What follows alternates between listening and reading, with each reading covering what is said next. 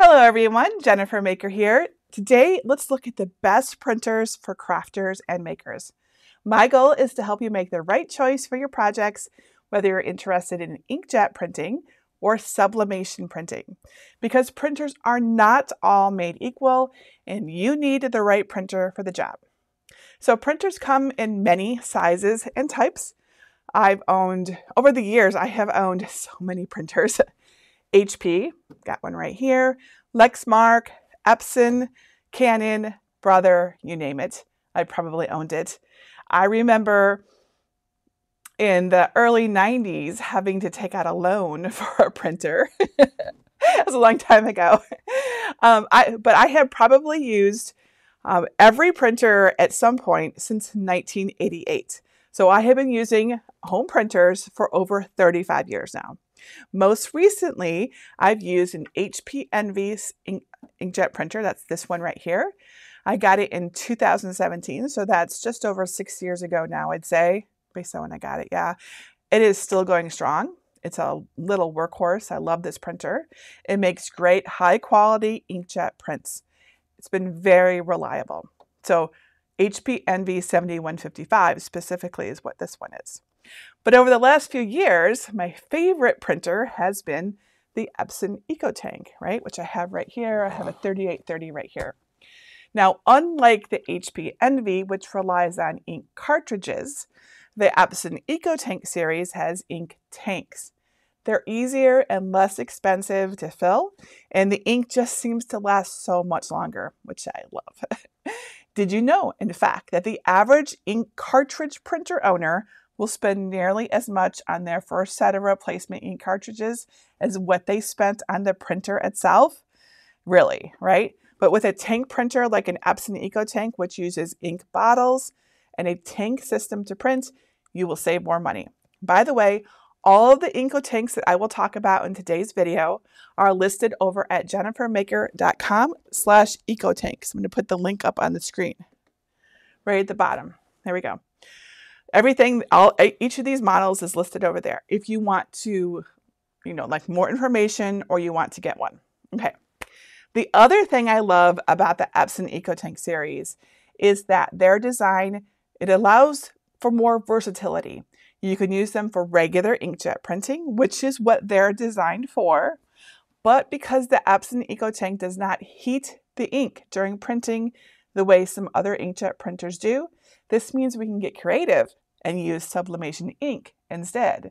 So Epson EcoTanks can be used for either inkjet printing to make things like regular documents, of course, stickers, print then cut, iron-on transfer, stuff like that.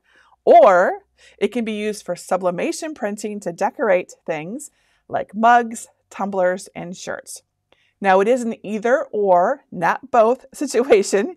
You cannot easily switch between inkjet and sublimation ink in an Epson EcoTank printer. In fact, there is no printer I know of that does that either. But you can choose to use it for one or the other with awesome results. So many people use an Epson EcoTank to do sublimation printing.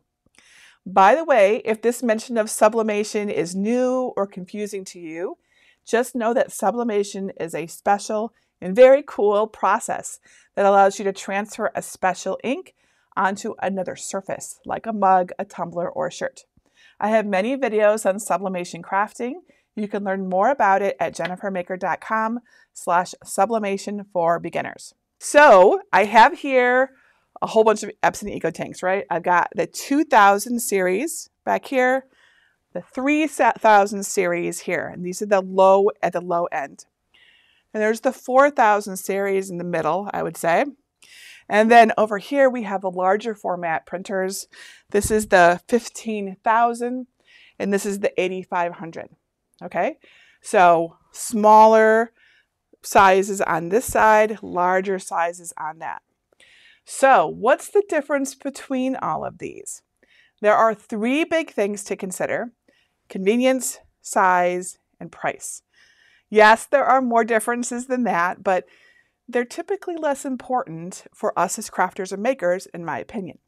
So let's talk about each important factor to help you decide what matters to you personally. So first, convenience. And by convenience, I'm mostly referring to whether or not the EcoTank has a front or rear paper tray. Okay, so I'm going to demonstrate. We're going to move these printers around as we talk about them. This is the paper tray. So you have to, it kind of pulls out, and then you have to put your paper back here. Okay, so this is a rear tray. It only holds like 100 sheets, and it sticks out a little awkwardly, in my opinion.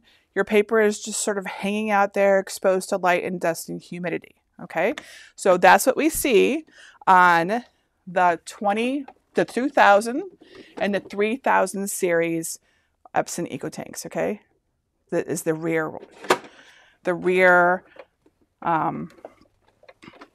paper tray. And then when you move up to the 4000 and beyond, then we see, and I'm going to put away this link here so it's not in our way. There we go. When you move up to the 4000 series, you get the front paper tray, which is actually not that one. It's this right here. So the front paper tray can hold 250 sheets of paper, and it's all neatly contained in this little pull-out tray. It's easier to access because it's from the front, not like up here on the back. And also, it generally takes less space because of that. This tray is only like an inch or inch and a half tall, whereas when you've got it sticking out the back, that's like, you know, another like 8 inches, I'm guessing. I personally prefer to have a paper tray, but you will pay for the convenience of that, of course. So again, the 2000 back here series EcoTanks all have a rear feed paper tray. If you want a front paper tray with higher capacity, you need to move up to the 4000 series like this, or one of these bigger ones here. These both have paper trays. All right, so that's the first one. Paper tray is actually a pretty big deal to me. I don't really like the rear feed, right? So when I use mine, I typically will use a higher series printer just to get that paper tray. All right, so the next factor is size, specifically print size. The base model of the Epson EcoTank, which is all of these on this side of the room, prints up to 8.5 by 14 inches. So legal size paper. You can do smaller, but the maximum size is 8.5 by 14 inches. But some of our projects really benefit from a larger print size, and there are EcoTanks that can print up to 13 by 19 on this side here. That's a fair amount larger. The Epson right here, 15,000 series offer the large prints, and that's useful for both inkjet and sublimation printing. Can you get by with the smaller size? Yes, totally, and many people do. But if you think that you will often do projects that require a larger print, you will save yourself time and headaches by just getting the larger size to start with. It's up to you though. I obviously have many, and I actually find myself using the smaller printer more than the bigger one, just because the smaller size is actually convenient for me. So I move my printers around actually a lot. So for me, I like having like a smaller footprint. It takes up less space on my work area, that kind of thing. All right, and finally, price. Price always matters, right? Always, always. We can only buy what we can afford, right? That's what we should be doing. That's what I want you to do. So the 2000 series, this one right back here, is the least expensive. You can get an Epson EcoTank 2400 or 2800. It's just sort of in that range for under $200 at the time of making this video, which is a pretty good price, really. And then on the far end, the large format printers like the 8500 and the 15,000, those are more like $500 and up. So that's a really big difference. It's more than twice the price, right? Now, the other differences between the printers tend not to be as applicable to us as crafters and makers. Do we need an auto document feeder? Probably not. But one of these has one. This one, the 15,000, it's got an auto document feeder on it. Whatever. Just if you don't need it, it's not a big deal. Also, I doubt most of you need a fax machine, right? Some of the Epson EcoTanks actually still have a fax machine in them, believe it or not. So you can just ignore those features altogether.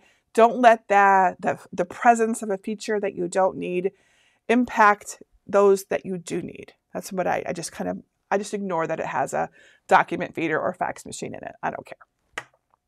And the resolution and size of the control panel, which is this part right here, it does vary, but I find it really doesn't matter that much.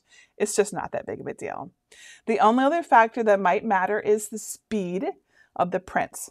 So the 2000 prints at about 10 pages per minute. That's this one. That's the cheapest one right here. The 3000 and the 4000 series is about 15 pages per minute.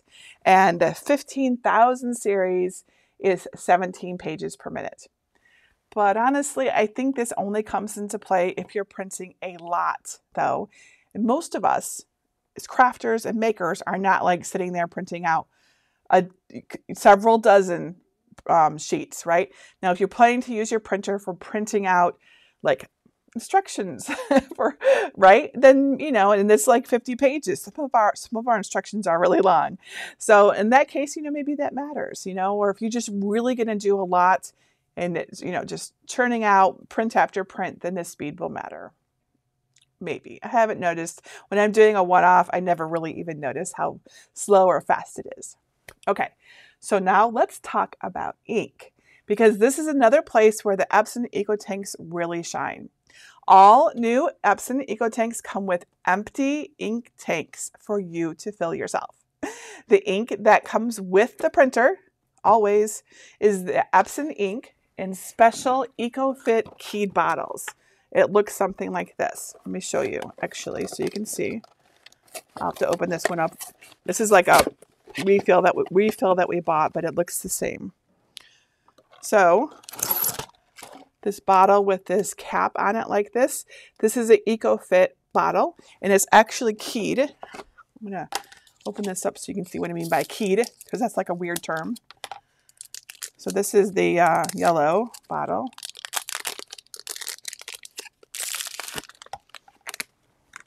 So it has a screw top. It's actually really cool. And if you look, these are the keys here. That's what they call them. So they actually fit right onto your tanks to fill. So it's very easy to fill. And I love that. It's not like, really messy or anything like that. But it's very important to note and understand that the ink that comes with an Epson EcoTank, which looks like this 502 brand, you can see here it's used with all of these. This ink is regular inkjet ink. It is not sublimation ink. So if you're getting your EcoTank for things like print then cut stickers and iron-on transfers, where it's just regular inkjet ink, then this is great. You want to use the ink that comes in the box. But if you are getting an Epson EcoTank for sublimation crafting, then you do not want to use the ink that comes in the box. You'll want to use special sublimation ink instead. So I like both Hippo ink, which is right here, and Printer's Jack ink, which is right here. Okay, you can get them both on Amazon, and both come in the special refill bottles. So let me show you the Hippo ink so you can see what I mean. It's got that same cap. You recognize that, right? So it's the same thing for Printer's Jack. You want to make sure when you order it that you're ordering, it will say in the description if you're getting that kind, but see? And with this twists off and it goes on just like the ones that come in your box. So really easy to fill, okay? So remember, you can get them on Amazon, and both come in the refill bottle, right? So again, that's Hippo and Printer's Jack sublimation ink on Amazon, and the same easy to fill bottles. They work great with the Epson EcoTank. So I want to repeat this part again, okay? Let's put all these over here. So we have two sides here. All right, so if you want your EcoTank for regular inkjet printing, use the ink that came with it in the box, okay? If you want to use your EcoTank for sublimation printing, do not use the ink that came in the box. Just put it aside, donate it, save it, give it to a friend, whatever, and instead fill it with sublimation ink, okay? Hippo and Printer's Jack are both great ones that I have used and have worked great. And one more thing that I want everyone to know is that Epson EcoTanks are intended to be used with the ink that comes in the box. If you use any other kind of ink, whether it's a third-party inkjet ink or, a sublimation ink, it will void your warranty. So some folks are okay with that and some are not. So you have to decide for yourself. If you are one of those that are not okay with that, just know that Epson does make sublimation ink printers called the F170 and F570. They are built on EcoTank technology, so they're very similar to the EcoTank, but they have enhanced print heads for better flow of sublimation ink, which means less clogging primarily. I actually spoke to some Epson representatives this summer. I asked them all about the differences between EcoTanks and the F170 and F570. They heard all of the technical things, most of which I don't quite remember now, but the upshot is that there is a difference, and it has to do with the print head. More of something, which I can't remember right now. Forgive me. It's not like I talk about printers every day, all the time, or anything like that. So now I have a lot of printers. I actually have both the F170 and F570 too. So I have them all, right? If you want to print sublimation ink from an Epson and keep your warranty intact, get the F170 or F570. But if money is more of an issue than the warranty, then a low-cost EcoTank is going to be more attractive. Many people successfully use an EcoTank with sublimation ink and no warranty and are doing just fine. This is a personal choice you have to make. Most of these days, I'm using my EcoTank with sublimation ink when I do sublimation. I'm not using my F170 or my other sublimation printers. I'm using my EcoTank. So everyone is a little different. You get to make this choice for yourself. So to demonstrate how easy it is to set up an Epson EcoTank, regardless of how you're going to use it, we're going to unbox this brand new EcoTank printer and fill it with ink together. And then you can ask me all the questions that you might have about using an EcoTank. Does that sound good? All right. Oh, and actually I see in the comments another thing I want to mention, and that is the front versus back feed. So when you have a printer with a paper tray, like right here, you see this one, I'm gonna open this one. It's got paper in it right now. The paper goes in and it has to curl around and come up and be printed across the print head. So it does like a U-turn in your printer. When you're using one of the printers without a paper tray, the paper can actually go from the back and right through your printer without having to do that U-turn. So as a result, it can be a little easier to feed unusual things like thicker, like cardstock, because it doesn't have to bend and there's less opportunity for it to have a jam. Okay, I'm really familiar with jams. I remember back when a jam would be a huge deal. These days it's not quite. We can always fix it, but I remember taking my printer down with a jam back in the 90s at once. So that's something else to consider. Like if you mostly doing inkjet printing and you are going to be doing a bunch of cardstock, you're probably going to want this rear feed. And then you just don't keep your paper stored in it. You take it out, make sure you have plenty of room, and because it doesn't do that U-turn in it like it does with this one. Okay, so that's another factor as well. Okay, so let's make a little space here and unbox this together. We're gonna go through it. We're gonna see how it works. Not rehearsed, not edited. Who knows what will happen? So here it is. Get my knife out, and we'll start opening it up. I don't see my knife, so we're just gonna use a pair of scissors. That'll work. And the reason I have this one, we don't have a 3000 series here, but one thing I want everyone to know, because I see this question all the time, is, so for example, I have several videos on setting up an Epson specifically for sublimation. And in that video, I think I used a 2400. I don't even remember which one I used. What I want you to know is that Epson EcoTanks are kind of all the same. So it doesn't really matter that much which one you get, which model you get. The setup is pretty much the same. Okay, so this doesn't matter. So you can follow this with yours. You can get yours out right now and follow along with me. All right. So in the box, we have, let me just move this stuff here. We need all the space we can get. And then I'm going to put it on the overhead so you can see exactly what is in here. And let's zoom out a little bit more. All right, there we go. A DVD. Epson, why are you sending DVDs still? That's crazy. I cannot even put this in my computer anymore. I have no idea why they're sending these. Okay. However, the setup is in here. Okay, so save this. This is like your directions. Okay. Some ink, right? See, there's that Eco-Fill keyed bottle, the autofill bottle. They're very cool. We bought this Epson on Amazon, by the way. I don't think I got it during Black Friday, but Epsons are often on sale on Amazon. So more bottles. So remember, if you're using this for sublimation, just do not put these in here. Sometimes people will be on autopilot and they'll just put them in. I'm going to go ahead and use these for inkjet. We're going to replace our HP Envy with this printer here in the office. So we're going to use this as an inkjet printer.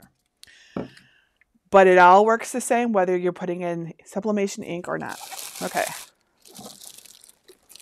So it's all wrapped in a bag.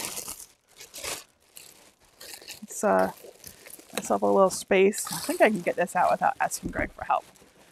Depends on how awkward it is or how stuck it is in the styrofoam. There we go. Okay. Anything else in here? Always look for your other things. I do not see our power supply in there. Must be, let's hope it's in the printer. Because I do not see that. That would certainly make this go really short, huh? Oh, wait. Here it is. It's here. Okay, let's take stock of what we've got. We've got our ink. This is regular inkjet ink. They will always send you that. We've got our power supply. And we have our instructions. Okay, I'll sit down.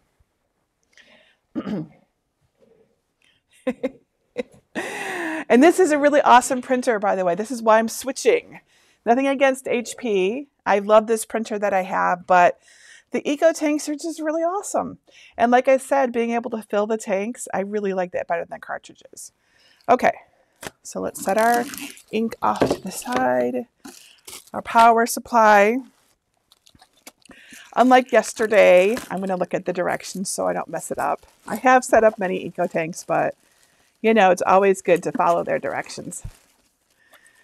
No DVD though. We don't need that. We can make a wind chime or something out of that.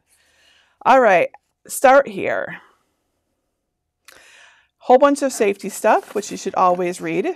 So first step is to unpack it. Don't open the ink bottles until you're ready to use them. Yep. Remove all the protective materials from the product. So you see all these pieces of tape. Let's get all these off. Definitely need those off. There's some on the front. There's might be some foam somewhere. I feel like there's also something inside from when I've set these up before. All right, all the blue stuff. I would normally tell you to keep all your packing material, but honestly, you're not going to want to ship your Epson EcoTank. Once the tanks are filled, you should be really cautious about, like you would never want to turn them on their sides. The ink can actually come out and make a huge mess. So, okay, so this piece of tape here is stuck. Let's see if there's anything else here. Yes, and I actually have another camera I can show you. We're going to try the other camera too, so you can see more. Let's see here. This camera. There we go. So, oh, then you have a nice shot of my Christmas trees. Let's fix that. You don't need to see my Christmas trees there. How about That's not what I wanted. Nope, that's not what I wanted. There we go. And then this one here switches to another camera. Me. And then I need to switch what I look like. I have a lot of cameras here. There we go. Okay. That's better. Make sure you can see that. Does that look right? Okay. So there's tape on the back. Let's get that off too.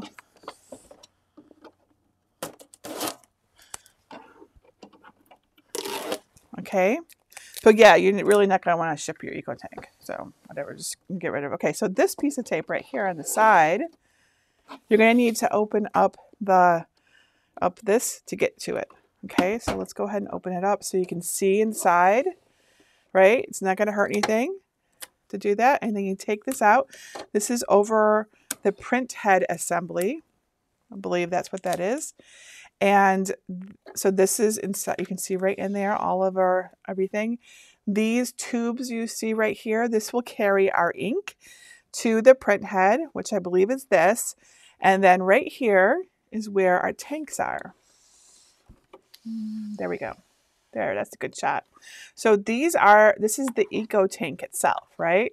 And again, it looks this way on all the EcoTanks. There's no, like, there actually is, the 8500 has 6 tanks, not 4. Most of them have 4, but they look just like this. And here at the very top, these little white things you see here, that's where we put in our bottles, which we'll do together. So all the packing material is off. We can close the top here. Okay. All right, next, connect the power cord to the back of the product and to an electrical outlet. Okay, so the product cord is this thing right here. Power cord, right? And it's got a little twisty tie on it, so we take that off. I always go the wrong way every time. Like, every time. Okay, so it's really easy. It's almost always in the same spot on every printer. It's right back here. I want you to be able to see both of them. So this is the power switch itself, but right here, all right, in here is where we do our power. So it looks like this on the end. Oh, I'm sorry, this is not the power switch. This is where we put the power in. This back here is the connections. So you can do, I think it's Ethernet, or maybe it's a telephone. This one might have a fax, I don't really know. And, but that's USB, I believe. This is the power. The power switch, of course, is on the front, actually. All right, let's make sure that's in there and seated well. That feels good. All right, and then I'm going to plug it in. I have a little outlet over here.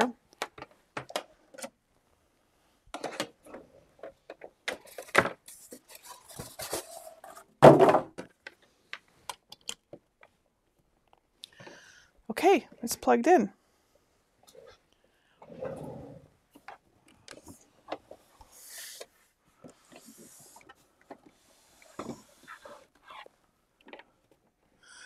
All right. Step number 2, choose a setup method. So the Epson Smart Panel, which is this, it's got some plastic on it. Let's take that off. And they always tilt up. If you've never noticed that, like, so that you can get to them easier. So it can help you set up your printer through an interactive step-by-step process using your smartphone or tablet. To use your mobile device for setup, continue to step 1.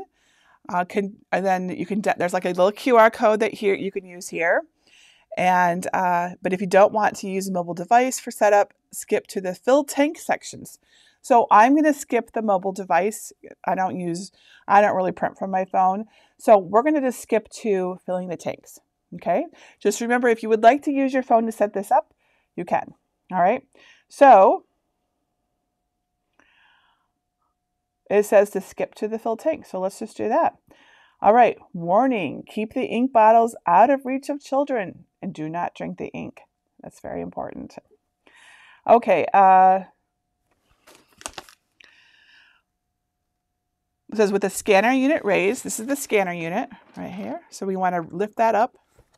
It will stop. There we go. So with this raised, open the ink tank covers, which are right here. And then open the cap for the black ink. Now this is important. I have had many of you write in and tell me that you accidentally put the wrong color ink into your EcoTank. So please be cautious when you're filling your ink tanks so that you do the right one. They are all labeled here at the bottom. I'm going to tilt this. Actually, no, let's go to the overhead. You'll be able to see them there. Black for BK for black, C for cyan, which is blue, M for magenta, pink, you know, and Y for yellow. Okay, CMYK. Right. Oh, CMYK. K is for black. All right, so let's get out. I said, okay, it said to open up the black one, so we're going to go ahead and do that. There's the black. It's open. And then open the cap for the black ink tank. We did that. I'm trying to do this carefully, everybody. Okay, so unpack the black ink bottle. Hold the bottle upright and slowly turn the bottle cap to remove it. So we need to get this out of the plastic.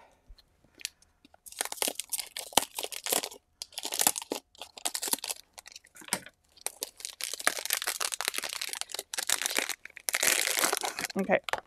By the way, you might be tempted to shake your ink. Don't shake your ink. I know that it might be like, it might make sense unless it tells you to, okay? I'm checking to see. Do not shake or squeeze the ink. It says that right here, okay? So just don't, you know, try to resist the tendency, oh, you know, it's liquid, right? No, most of us would shake it, so don't shake your ink. So we're gonna unscrew the top, just like that, and you can see that keyed shape on it, right? Right, so just like I showed you before. So now we're just going to insert the ink bottle into the filling port. So all we do, and there's let's switch to the other camera and see if I can zoom in for you so you can really see that well. There it is, right here. So we're just going to take this ink bottle like this, and we're just going to put it upside down like this, and it goes right over it. Can you hear it? So it's filling it up. It's in there. And if I scooch this back, you can see it filling right there. So let it stay there while it fills. Wait for the ink to fill the tank. Do not squeeze the bottle or allow it to contact any other surface. It'll be really messy. You don't want to do this. Now, the cool thing about these is that they really won't start flowing until they're in place. So typically, now I can't say I've like unscrewed the bottle and just tried to see if I could get it to come out, but generally it won't. You don't have to be like super careful when you put it on. It's okay. It's like when it makes contact, it opens up the aperture and the ink flows. So, all right, so ink flows into the tank and stops automatically when the ink tank is filled to the upper line. So you don't have to stress about this at all. It will stop. I can hear it starting to kind of slow down, in fact. So look. So you can like visually see how much ink you have, which is also kind of cool. And I think I don't hear it making little gurgling sounds anymore. So I think that it's done. Okay, so when the ink tank is full, remove the ink bottle and securely close it with the bottle cap. If any ink remains in the bottle, close the bottle and store it for later use. Okay, so see how it's not like dripping, right? It's not dripping. So we're going to put the cap back on. And of course, if you were choosing to use Sublimation ink instead, you would be doing this with the Sublimation ink bottles. These bottles right here. This is Sublimation ink. Looks really similar. Look at these caps, right? So this process is the same whether it's Epson ink or a third-party ink or Sublimation ink. Now, Epson does make Sublimation ink, but don't be fooled in thinking that if you put Epson Sublimation ink into your EcoTank, that's going to be okay. It isn't. They only want you to use their Sublimation ink in the F170 and F570. But We're filling this up with Inkjet ink today so I can use it as an office printer here at the studio. So it is just the regular ink. Okay, so we'll continue on. We can close this one and get out the next bottle. There's our black. Let's get all of our ink. By the way, this is what the Epson Sublimation ink looks like. See, it's different. Can you see? This bottle I got with my F170, and this bottle is what comes with the Epson EcoTank. So they have that same cap, but they are definitely different. Okay, so there's our blue, yellow, and magenta.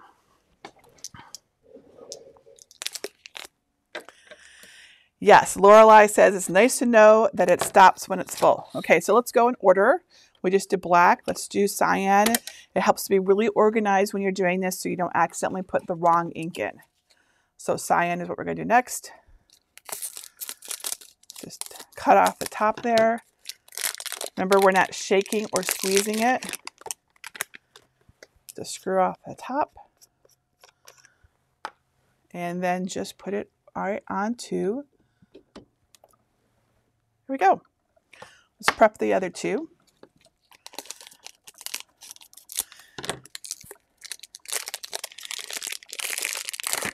And so, yes, Pam says, why am I not using sublimation ink? That's because this is an awesome printer with Inkjet ink in it. So I want to use this printer. I mean, as you can see, I have many printers. This is sublimation. This one's got sublimation ink in it. This has got sublimation ink in it. This one is not fully set up yet. This one has regular Inkjet ink in it. I have two more over there with sublimation ink in it. I would like a new printer to show everyone in my videos how to do inkjet printing. So we're going to be switching to this. So I'm putting in regular Inkjet ink so that you understand that. But we could be doing the same thing with the sublimation ink. That's how easy this is to do. It's literally just a different ink.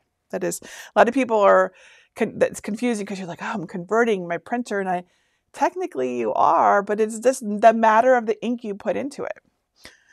Okay, this is done. And this bottle actually looks pretty empty to me. There is a tiny bit left there, so I guess we can save it. And then we close the top. And then next is the magenta. Take off the top. And open up make sure you're doing the magenta. Always make sure. And then put it on.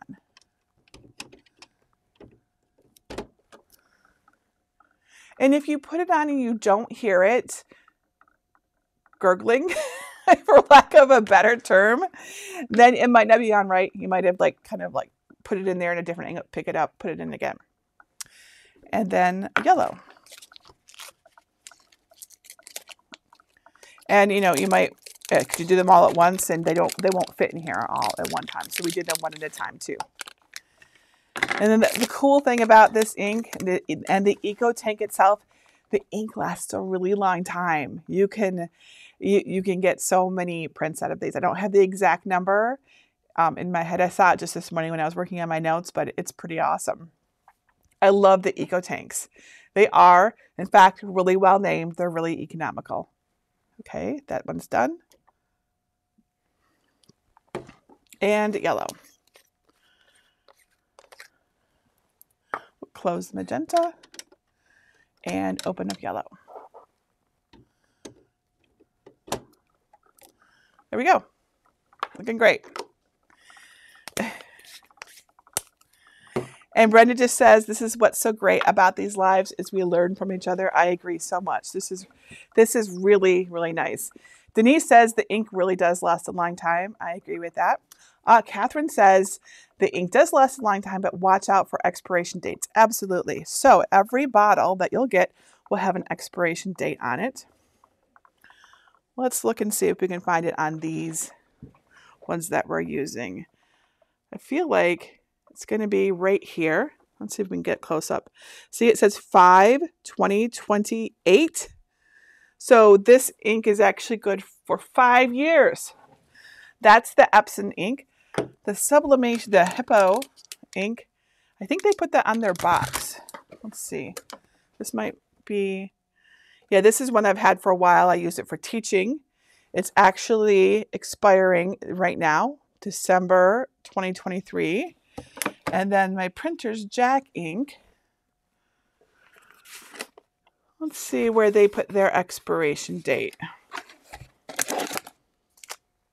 It looks like it is not on here. I feel like it must be somewhere, right? Or else how would you know? I don't see it anywhere. I don't see it on the box, so I don't know. Maybe it's hidden somewhere and I don't see it. Usually there is an expiration date listed. So, like, it would be a mistake for me to put this into my printer. I mean, it's probably okay. It probably is. It probably isn't actually a big deal, but would I want to leave that in there for a year? Like, if I'm going to do a whole bunch of projects and go through it, it's probably fine. But like next year, I'm planning to keep this set so I can just use it for teaching. All right, so the yellow is done. Let's put the cap back on us. This ink is really messy. So store these somewhere. I mean, once the cap is on, they're fine, but don't like accidentally just set it somewhere and just forget about it. Okay. So let's close this up here. I'm going to show it to you so you can see it again. Close that. Make sure they're all closed and then close the cap. And there it is. We have all of our ink filled. You can see all of our tanks are filled up. Awesome. All right. So we filled up our tank. Close the ink tank cover. All right. So now we're going to raise the control panel, which is this thing right here. We can go ahead and close this too. All right, so we're going to power it on now. The power button does differ on model. On this one and the 2400, it looks like they're over here on the left, whereas actually it looks like they're all on the left. Yes, the power button on all of the Epson EcoTanks is on the left. So let's power that on. The button turned on.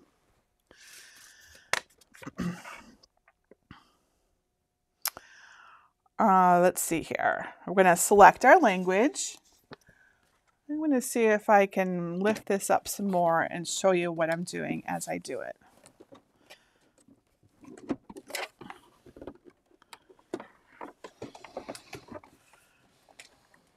All right. Can you kind of see this right here? There we go. Okay, so this will, I have set up a lot of Epson EcoTanks.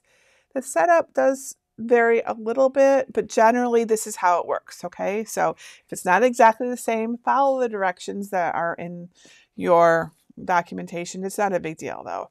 All right, so we have English. Hopefully you can see that okay. So we press okay. So some of the EcoTanks have a touch screen, some of those control panels. The lower end ones don't have a touch panel, okay? So we just press okay. If you have a touch panel, then just press on it. All right, scan the code to set this printer up with your smartphone, right? So we can totally do that, but we're going to continue to set up without the app. So I'm going to say, so we press these arrow buttons here to move through the panels. So we want this one so it's got this little red bar around it, and we say okay. Okay, it says processing. Can you see that? Okay. I might be able to move it back a little bit further so you can see it better. There we go. Okay. When the message to see the Start Here sheet appears on the LCD screen, press and hold the question mark help button for 5 seconds. Okay. We'll wait and see if it does that. Yes, look, it did that. Okay, 5 seconds. 1, 1000, 2, 1000, 3, 1000. Okay, it says make sure that all color inks are filled to the upper line on the ink tank, which they are. We filled everything up. So you want to fill your tanks before you do this step. So that's important, okay? Again, it doesn't matter if you're using the ink that came with it or some other third-party ink or sublimation ink. You want to have your tanks filled up at this point. Okay, and then select the start button to start the ink charging. So the ink charging is when it's going to pull it up through the lines and bring it into the tubes. It's going to actually, so the ink has to be in there for this part to work. All right, so I'm going to go ahead and press the OK button to start it. It says initializing, please wait. Do not turn the power off until initialization is complete. This takes about 10 minutes. And it's kind of loud, isn't it? So this is a great time for me to take questions. And maybe I can kind of move back. Can you all hear me still okay? I can move back a little bit here. Maybe it won't pick up quite so much sound. But this is the sound it makes. So, and it's literally pulling up the ink. So if you got a question for me, ask. Let's see here. Thank you for all the kind comments too. Oh, okay. Sienna says, I hope I'm pronouncing your name right. Does the ink, with all these printers I have, does the ink dry out with your printers? How often do you use it? Okay, so that's a great question. We actually have, back in the other room, which you can't see, a big wire rack where we keep all of our sublimation printers. We keep them plugged in and turned on. You should, by the way, always keep your printer turned on. This is just a general rule. You don't want to turn it on often. Keep it off. Keep your printer on all the time. Okay, this is the advice. It'll last longer that way. Okay, so our printers are turned on, and that means that those printers that have auto maintenance, like the Sawgrass, which I have, is doing its auto maintenance. Most of them don't. The Epson F170s and F70s do not have any auto maintenance. I even asked Epson about that. They don't want to waste ink, they told me. But what we do is we print from them on a regular basis. So for the printers that we're not using regularly, which is honestly actually a lot, it's not just me. Remember, I have a team of 30 plus people. So there are other people in the studio. We are making things together. Other people are using the printers, not just me, right? So some printers are being used. Like I've gathered these printers from all over our studio. Our studio is about 5,000 square feet. It's a pretty big place, actually. So like this one, it was in our Ruby room, which is over there, which is an office, essentially. This one is used at one of our maker stations. This is the one that came from my house originally, then I come here and I use it for demonstrating. So all sorts of reasons. So they actually are printed to pretty frequently. And you really do, whether it's inkjet or sublimation ink, you really want to print to your printer regularly. You don't want it to sit there for 6 months or a year not printing to it. Regardless of whether you have inkjet or sublimation ink in it, it can clog your lines. For example, in our house, we have an Epson 4800 4000 series in our workshop downstairs in our basement. And I printed to it the other day. I haven't printed to in like 3 months. It's like a hobby printer that we use, like kind of the household printer. And Alexa has her own printer. Greg has his own printer, so I will use that one at home. And it had clogged, right? And it's just inkjet. So that's something that I think that everyone should understand about printers, inkjet printers. You do need to print to them regularly. My general rule is once a week. Once a week we'll do it. That said, if you forget or something happens, it's generally not the end of the world. There are many things that you can do to unclog your printer, and that just starts by using your control panel to do a print head check, right? So that's a topic for a different day, but so yes, so we do print to our printers often. So that's a great question. And I have unclogged many printers too. Let's see. How often do you have to change the maintenance tanks? Would you believe we have not had to change one yet? Nope. So as soon as we do, I'm hoping to make a video to show you how it works. But I haven't had to, clearly we don't print enough. So for those who don't know, a maintenance tank, also called a gray tank, they come in all the Epsons. Actually, I think all printers have them. And when you do a power clean, excess ink goes into them. And I think any excess ink that the printer produces during its process goes into there. So it can fill up. I don't do a bunch of power cleanings, so that might be why mine have not filled up. I think they will eventually fill up though, over time, but it hasn't happened yet. So when it does, I will make a video for everybody so you can see what it's like to switch it out. So, but that means I have no experience with it either. I just know that it's a thing. So that's the reason you don't want to do too many power cleanings, because it uses a lot of ink when you do that. And that ink, and then not all the ink is going into your maintenance tank. Much of that ink is going onto the pieces of paper that you're using to power clean with, but a lot of it is. I couldn't tell you how much though. Yeah. Teresa says, do all the Epson EcoTanks have the same print quality? That is a great question. And I actually compared, I have a whole, in my Sublimation for Beginners video, I compared print quality. What I've discovered though, since making that video, it doesn't matter.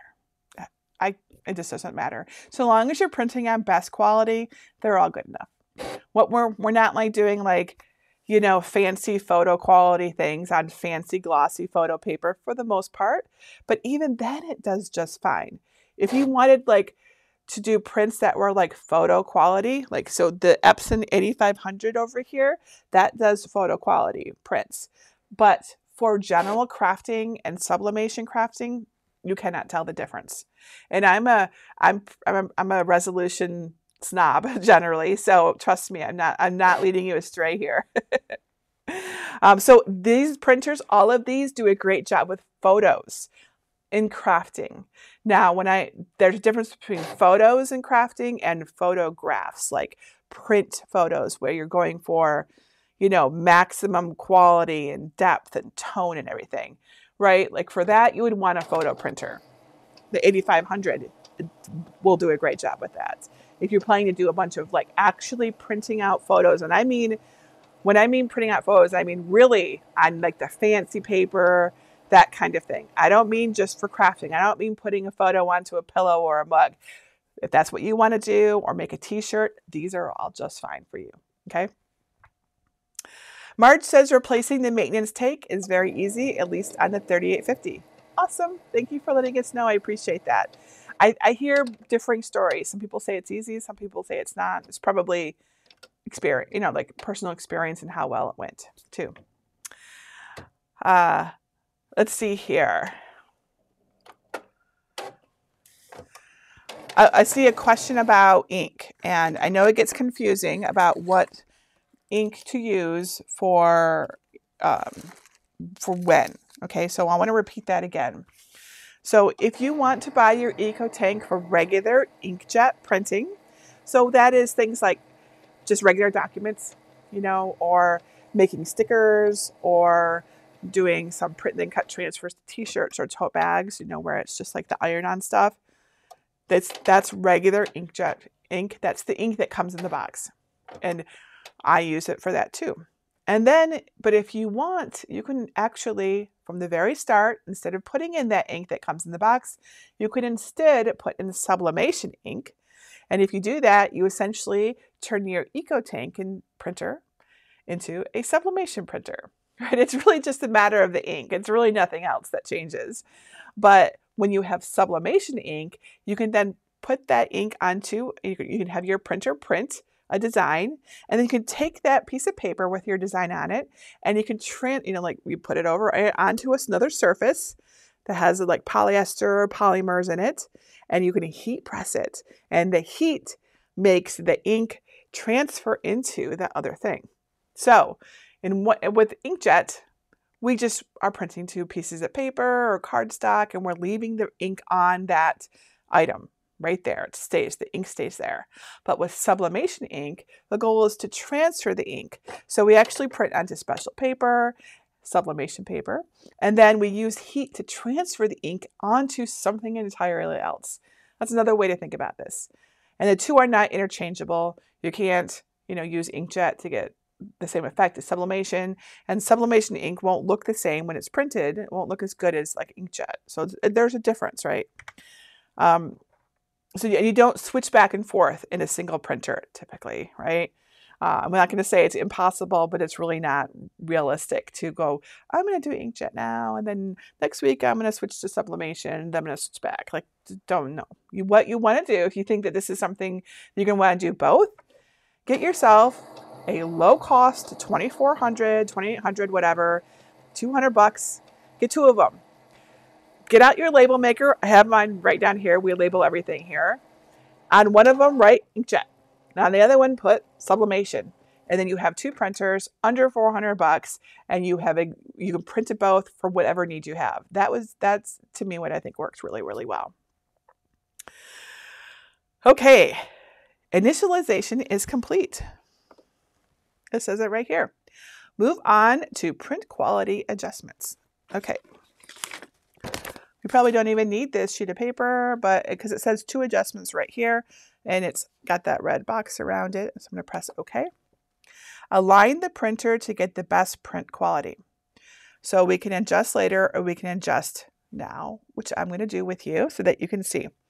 Now, I want to note that there is no paper that comes with your printer. There's like they actually just expect you to do this step. They didn't, it would be so useful if there was just a blank piece of paper in the box so we could do I guess they assume that you need some paper. I'm going to get Greg's help. I don't have any paper over here. I only have sublimation paper. I could use that, but there's no reason to waste our sublimation paper during setup. You know, it would work in a pinch, right? But let's just get some regular paper. So regardless of which way you're setting this up, you just want some regular paper to do this, okay? This works for both inkjet and sublimation. Hey, Greg. Oh, he's getting some for me. Oh, wait, I forgot there's some back here. I'm going to close that so he doesn't even notice that I forgot that there's some here.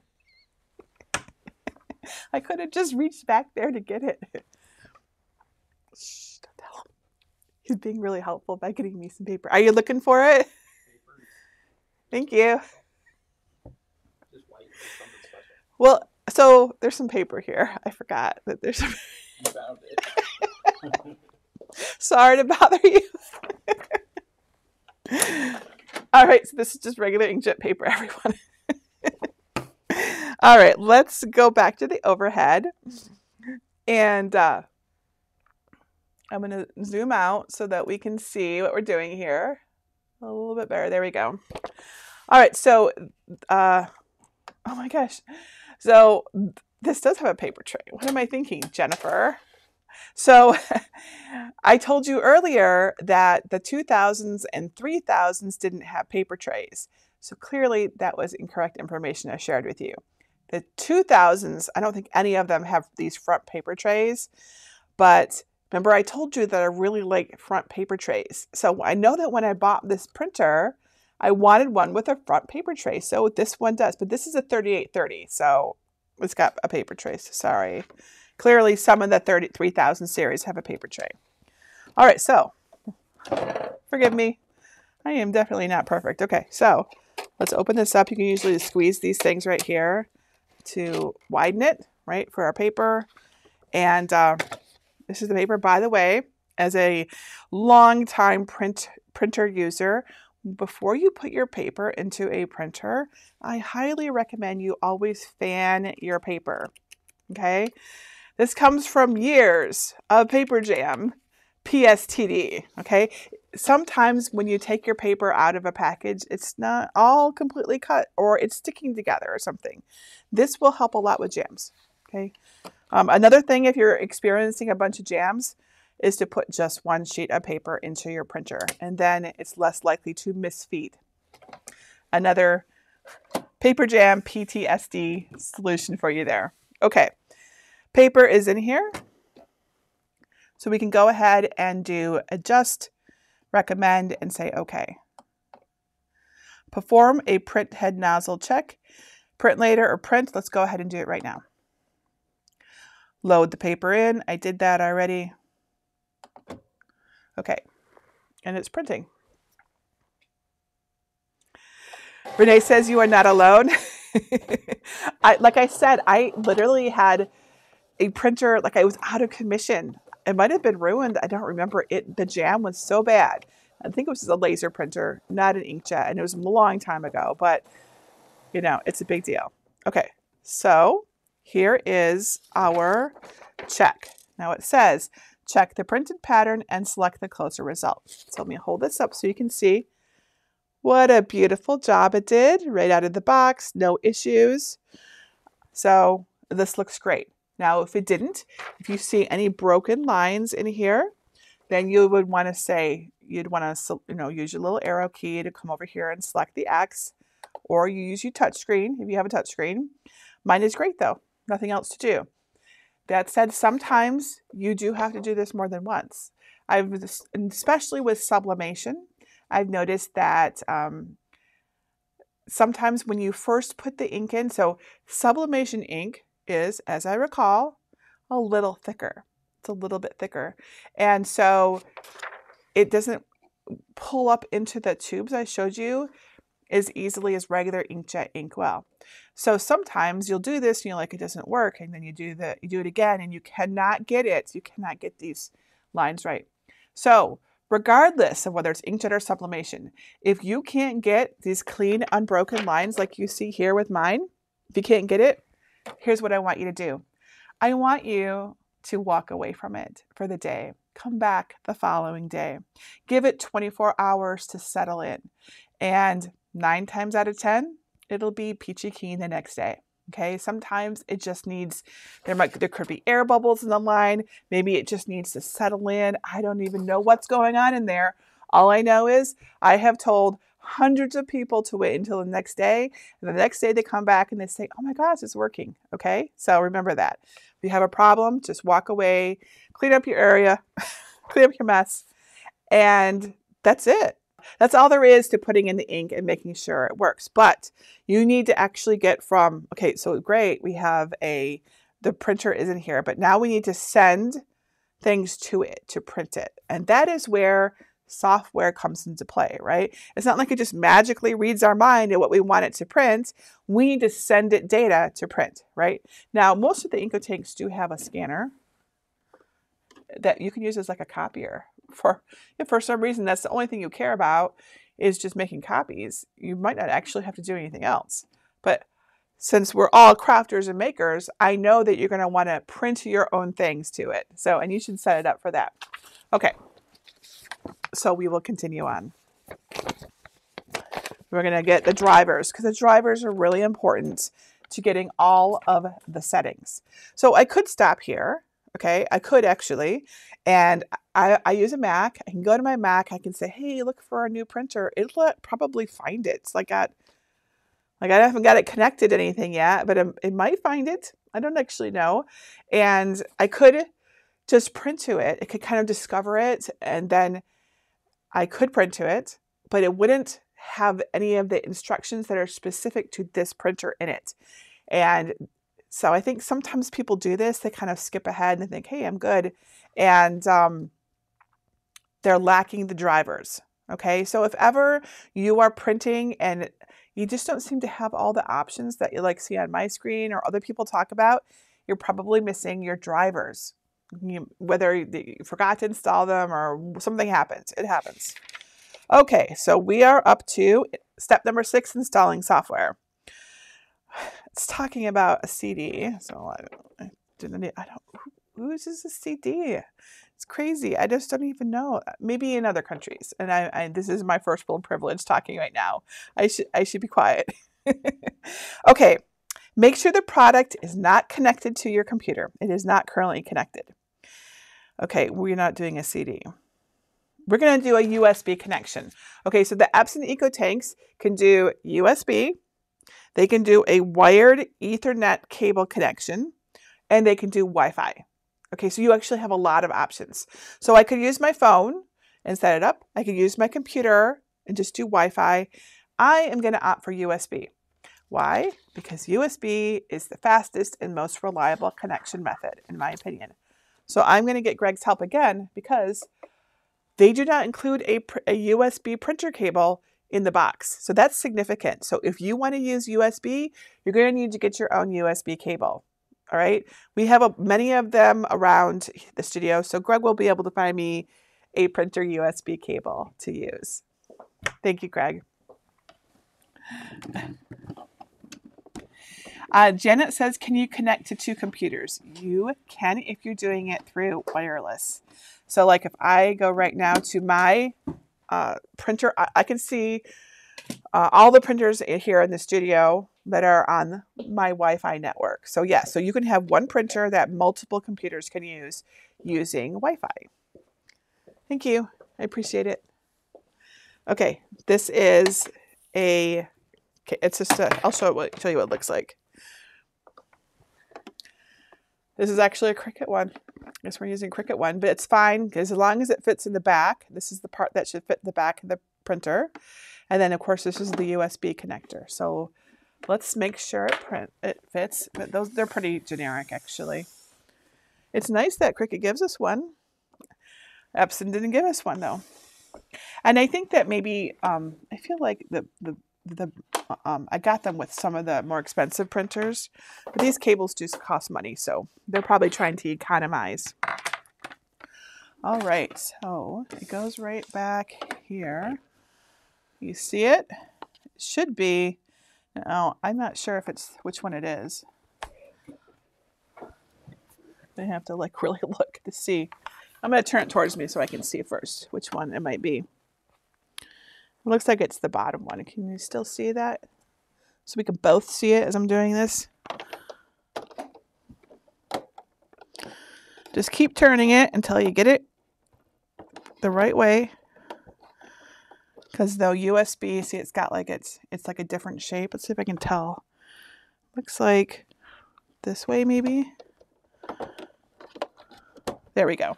All right, so it's in there. This one up here would be the Ethernet right here.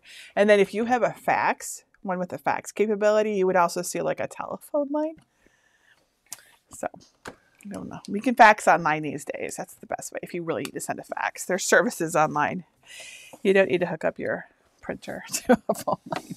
That is so 90s. I remember when faxes came out and they were so cool. All right. So that is connected. And then I have a extension cord for my USB right here that's connected to my Mac. And here's the other line. And I know it's got a Cricut logo. We can flip it over so no one sees that. It doesn't matter. It's still a USB cable. Okay. All right. So it is connected. All right. So we have that connected to our computer. Let's actually progress through here a little bit. And it looks like I missed a step. All right, we're gonna backtrack a little bit because I'm just getting ahead of myself. So it does say align the print position to fix misalignment and bending. Like I didn't see any issues. Like I don't think I need to do this. I'm gonna just say print later because everything looked good to me. You can do this if you want to, but I don't think it's necessary. So this is all complete. So I click OK. Select paper size and type for your paper source. So if you don't select it here and then you keep like doing something, it'll keep reminding you every single time what paper, or you're using the wrong paper and is it okay? So pay attention to this and try to set your default so that of what you're mostly going to use. This comes up a lot for me because I keep forgetting to switch mine. But so 8.5 by 11 is good. And paper type, plain paper, probably not good, right? So if you're doing, if for example, you're doing sublimation, you're usually not printing to plain paper. So you might want to change this right now to match, or be sure to come back later and change it. But since I'm using this as an office printer, I am going to use plain paper, so I'll keep it on there. So all that looks good. So I'm going to go back up to done and press done. There we go. Okay, so now this is our screen ready for us to go ahead and install our software.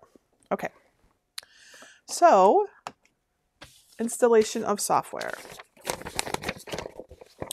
So we've connected it via USB. Remember, you can do USB or you can do wireless, looks like Wi-Fi, or you might be able to do Ethernet if that is your preference. But most everyone, I think, most of you are probably going to want to do Wi-Fi.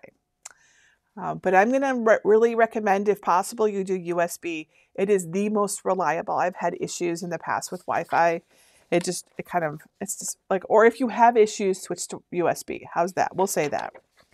But after this, it doesn't really matter. Okay. So let's make sure we're on the right step.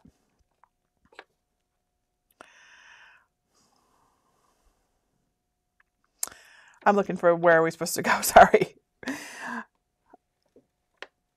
For the latest software, visit epson.com/support. Okay, so we're going to switch over to our browser window. All right. So let's type in, can you see my bar up there? You can. All right, so we're gonna go to epson.com/support. All right, so search by product name. And this is, and it's like right on the very front, if you don't remember what your number is. So this is an ET3830. Let's see if that works. Yep, there it is. Epson ET3830. Looks just like this. That's good. All right, so downloads. Okay, operating system. So I am currently on a Mac. If you're on Windows, you want to choose it. So check what operating system you have and then select it from this menu. So I have Mac OS 12.x right now. It looks like it works with all of these, which is really quite a lot. All right, there we go. And then press go. And I think it will download the software. Oh, here we go. It gives us the link to download it. So we want to click on download. All right, so it downloaded there. So let's go find it. Okay, here it is. Can you see that? You can't see that. Sorry, one moment. Find my finder. There we go. So here it is. Let me put away this screen here. It's just confusing for you. That's my little button controller. And I'll make this window bigger too. So we have everything all in one spot. There we go. Okay. So once it downloads, you want to go find it. And for mine was right here. I'm going to double click on that. You could also probably like right click and choose open. It'll, on the Mac, it tells you it's downloaded from the internet. Are you absolutely sure you want to open it? And I am sure. If for any reason you try to open it and you have a problem, you can go into your settings and it's a security issue. So you can just say, okay.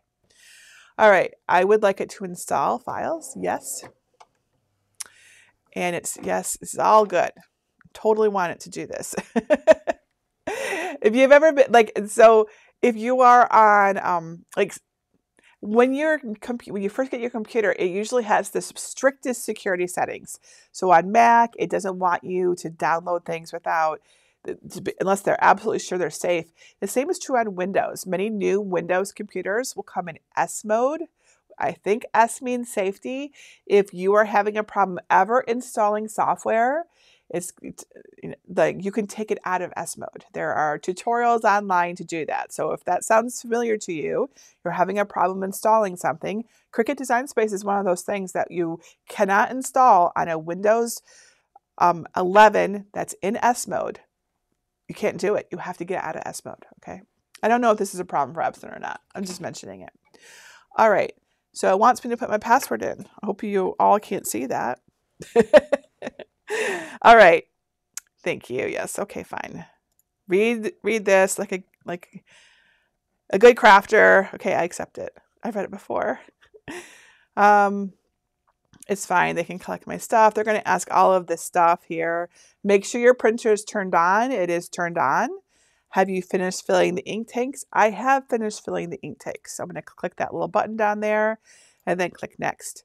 Okay, so now we have the 3 options.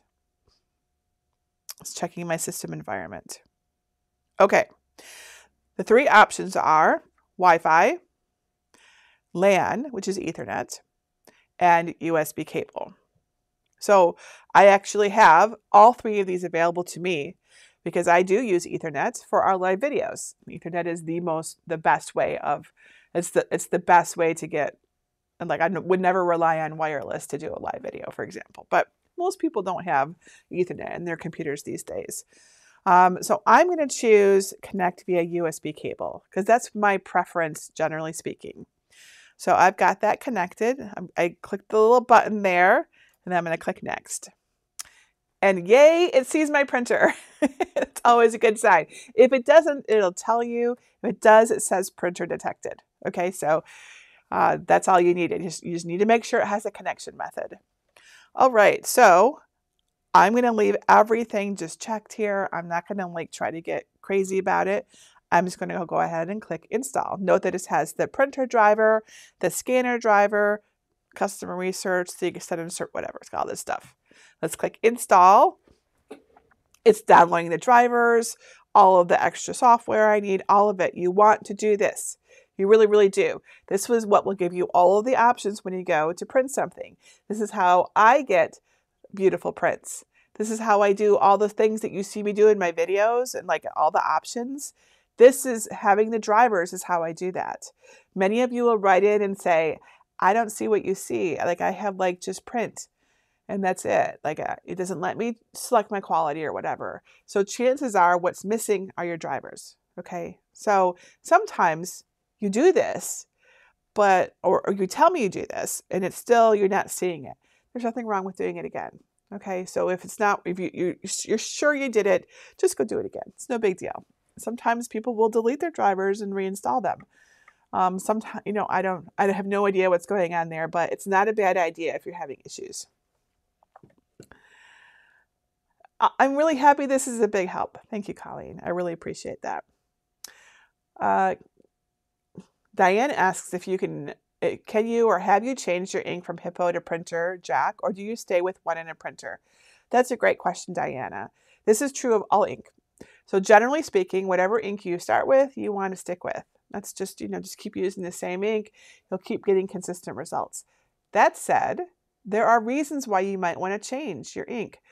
You might want to change from the Epson branded ink to a third-party ink that's even cheaper, right?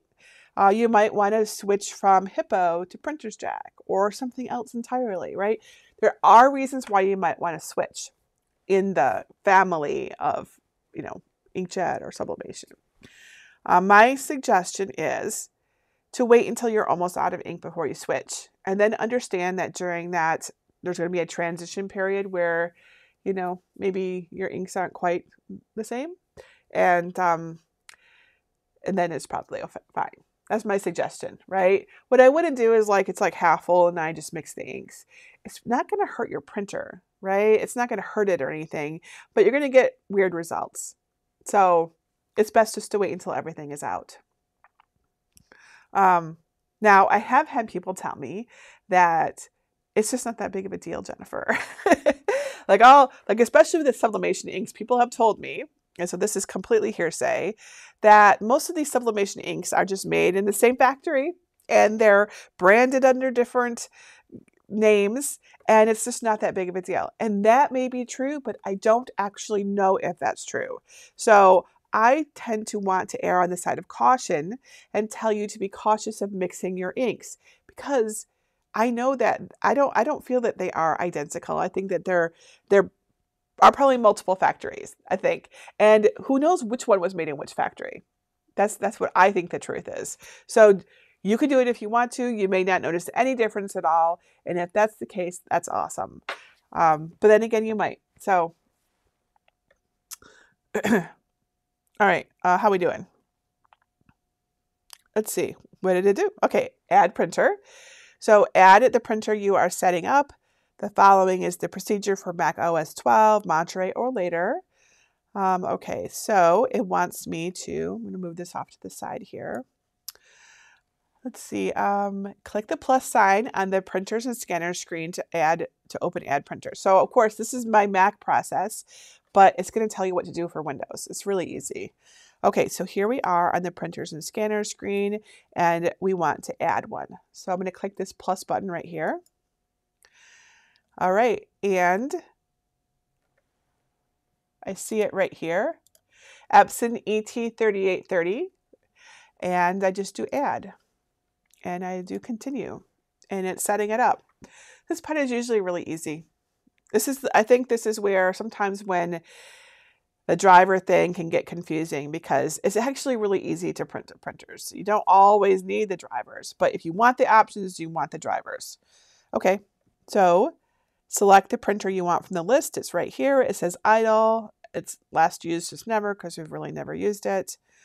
All right, let's see if there's anything else it wants us to do. Click use. I think I got all of this. This is just for setting it up as like a default, I think. There's lots of stuff here. You can read that if you want, but I think we're good. I'm going to say next. Print a test page. Okay, let's do that. And so I see my printer just turned on. See? All right, now something else I want you to see is that there is a little tray here. Pull this out, and then your paper won't fall on the floor. I always forget to do this. My first one usually falls on the floor, but all of them have something, right? So this is the Epson 2800. It's got this little fold-out tray right here. This is the Epson 4760. It looks like the 3800. This is the 1500. It's got a tray right here. You can fold that out here. And I don't know what this one has because I haven't set this one up yet. This one is waiting for me to be set up still. There's its paper tray. And there's its thing. Yes, so there we go. All of them. Pull that out. Pull it out so that you have so that your paper doesn't fall on the floor. All right, let's see here. Oh, our printer test page. Let's see how it did. Looks great to me. Color is vibrant. Printer name. It's on my iMac Pro. Looks great. So there we go. That's it. So now you have all of the options. You have you've got everything. If we look back over at the web page, it does say there's a next button. Updating the firmware. That's not a bad idea to do, huh? So let's go ahead and do next. Don't wait. Don't turn off your product, your computer until it's done. It says right on the screen that it is updating, preparing for firmware update. Generally, you always want all of your equipment's firmware to be up to date. So you definitely want to do that. And yeah. I think that's pretty much. So like I realized that we've been sitting here for like an hour or more, but if you weren't talking like as much as I was, this would be a really quick process. You can do this in like 15 minutes, 20 minutes. That's it. It doesn't take very long to do it all. I'm still waiting for it to finish though, just in case there's another step. I don't want to forget. Like I'm not the best multitasker. So sometimes I'll just be talking and forget to do something important. So, yeah, I'm checking to see if there's any problems, right? If you didn't put Sublimation ink in your printer or any other third-party ink, you can contact Epson for help. If you put Sublimation ink or any other third-party ink in your printer, they're not going to help you. They will initially help you, but they will ask you for a photo of your ink line so they can tell what kind of ink you put in there and they will know. This is not something you can hide from them. As part of their standard diagnostic. I know this not from my personal experience, but from others who've tried. So just so you know, once you put a third-party ink into your Epson, it is no longer under warranty. But you know something? We are happy to help you. And by that, I mean the entire Jennifer Maker community. We use so many Epson EcoTanks. And we have our Facebook groups are huge and they're filled with people who use them. If you get stuck and have a problem, come to either Cricut Crafters and Makers if you're using your printer with Inkjet ink, or come to Sublimation Made Easy if you're using your printer with Sublimation ink. Describe your problem in as much detail. Let us know which one you have, what kind of ink you put in. Be really specific. This really helps. Let us know what problem you're experiencing, what you've tried already, and we can help you out. It's still updating the firmware. So I'm going to make sure it does this. Who here has an Epson? I see people in chat saying EcoTank. Who here has an Epson EcoTank? I would love it to know because I know many of you do have them. Which one do you have? And do you like it? This is useful information. Let us know. Lots of people I see. There was a question. Connie says, I wish. I'm pretty sure one of our prizes is an Epson EcoTank. So be sure you enter our giveaway because we're totally giving away an Epson EcoTank. And remember, they go on sale often. I'm going to put up my list here. This link that you see right here, jennifermaker.com/ecotanks, this link leads to my shopping list over on Amazon, and you will often find them at excellent prices on Amazon. Frequently. It's not like once a year. It's not like only on Black Friday or something. It's frequent. So, and we often will tell people when we notice them on sale too. So it's a great place. Amazon's a great place to get them. But I've also gotten them at Staples, Office Max, Walmart, all the places. Epson EcoTanks are everywhere. So, oh, look, it finished. I think, according to my screen, it has. I'm still waiting over here. But everything looks good. You can see here, we're back to our regular main window where we have the options for copy, scan, maintenance. Maintenance is where you'll want to go if you come to print and something doesn't look right. Like everything is green or everything is red. Usually that means there's a clog. And so you'll want to go into maintenance. Not touchscreen, Jennifer. Press OK. And you'll want to do a print head nozzle check. Right? The print head nozzle check will look like this one that we did earlier, and it'll let you know whether you have an issue and which color you have an issue with. Okay? So you'll want to start there. You can do print head cleanings. It's fine to do some of those. Be cautious of the power cleanings. It's the power cleanings that waste a lot of ink and fill up your maintenance tank. Okay? There are things that you can do before you get to the power cleaning to fix your computer. Like one of the things I'll do, fix your printer. One of the things I will do is I have a printer purge page. You can search for that over on my blog, jennifermaker.com, and you can just print out pages of colors and it'll force the ink through your lines and it'll go onto the paper instead of into your maintenance tank. And often that helps. So that's my recommendation for this. Cynthia says for some reason the yellow won't show. You probably have a clog, and that's what you should do. So do a print head cleaning or two, right? And then if that still doesn't work, try a printer purge page of just yellow, and that should do the trick. Okay, cool. Did we do it? Did we play test our Epson? So now I have a new printer here for our studio for like printing regular pages. We're not using this as a sublimation printer. We're using it as a regular printer. It stays under warranty so long as I keep using Epson products. Now remember, like I said earlier, you want to keep your printer plugged in and turned on. I mean, if you're going away for a long time, that's a different story, but like away a long time. Like you winter in Florida or something. That's that kind of thing.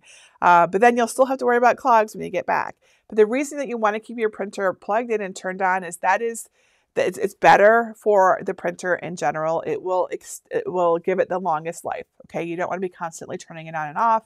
Every time it does that, it does extra stuff that I don't remember right now. But I do know we want to keep our printers turned on. Okay, and then print to it regularly. Try to print at least once a week. If you can just print the maintenance page. You don't ever have to use your computer or your phone. Just come on over here, tap on maintenance, and have it do a print head nozzle check. It hardly uses any ink, but it uses all 4 colors, and it will push your ink through your lines, and it will keep things working well. Super easy to do, okay? Just set yourself a reminder, or better yet, just make stuff with it, and then you don't have to worry about it. And this is true of whether it's inkjet or sublimation. You really want to be printing regularly. If you forget to do it or you just have an issue, you'll want to work on fixing your clog using the maintenance. Okay? Sound good? What questions have I missed? I'm going to look and see what I might have missed here. What do you do if you have lines through your pictures? Excellent question, Phyllis. If you have lines through your printers, there's typically 2 reasons for that. Either you have a clog, right? So one of your colors is off, right? So do that printer head nozzle, printer, whatever it was called again. Sorry. Hang on. I'm getting the right term. Do that print head nozzle check to see if one of your colors it might not be completely gone, but just gone enough that it causes a line. Okay. Or what's more likely is that you are printing on one of the settings that is not intended for a full color. Okay, so if you're on like fast printing or anything that's not the best quality, you can get lines. That's that simple. So you'll want to check when you go to send a project, make sure that your quality is on best. Okay, if you're printing on best and you still have lines, you probably have a clog somewhere. So go back to your print head nozzle check, find out where which color or multiple colors is having an issue. Do a print head cleaning or two to see if that fixes it. If that doesn't fix it, move on to a printer purge file. Okay, where you just print colors to like push ink through your lines and get rid of that clog. All right, hopefully that helps that problem. Can you print several prints ahead of printing? How long can you keep them prior to using on your projects? So if you are doing sublimation, which I think is what you're asking when you ask that question, you can totally print as far in advance as you want. There is no expiration date, to my knowledge, on a printed sheet. 10 years, maybe, you know, but probably you're not waiting 10 years, okay? Like maybe, you know, it's possible.